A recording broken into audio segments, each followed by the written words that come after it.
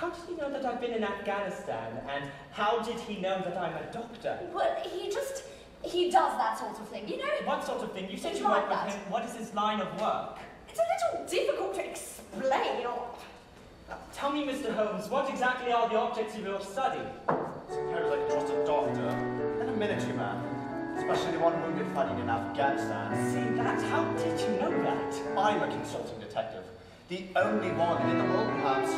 Detectives come to me when they cannot solve their case. They lay all the evidence before me, and I set them straight. Every time? Every time. By my brilliance and my knowledge of the history of crime. He's a little conceited, isn't he? Oh, a little. You see, I have a special knowledge that facilitates matters wonderfully.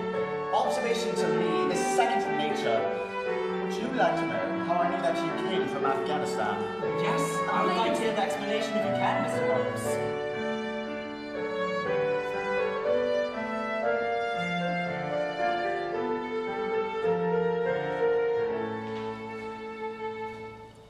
From long having the train of thoughts ran so swiftly through my mind that I arrived at the conclusion without being conscious of intermediate steps.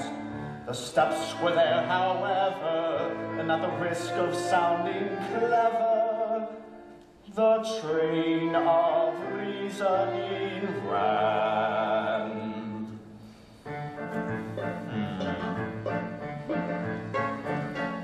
This gentleman is clearly a doctor, but his air of a military man. Did the shot tell you? Assume that you must be an army medic. You seem to devise that you just had come from Afghanistan. I don't see how you can come up with that on your own, Mr. Holmes. See, your face is dark, so where you were was clearly somewhere tropical.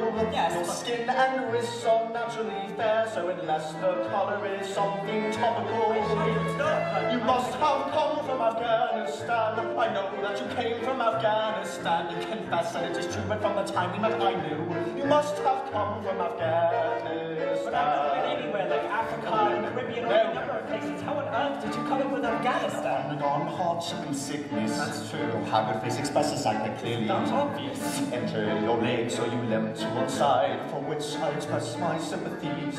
Oh, still. I think you must have You must have come from Afghanistan. Where else could a doctor and a military man have suffered such an injury and gotten a tan? You must have come from Afghanistan.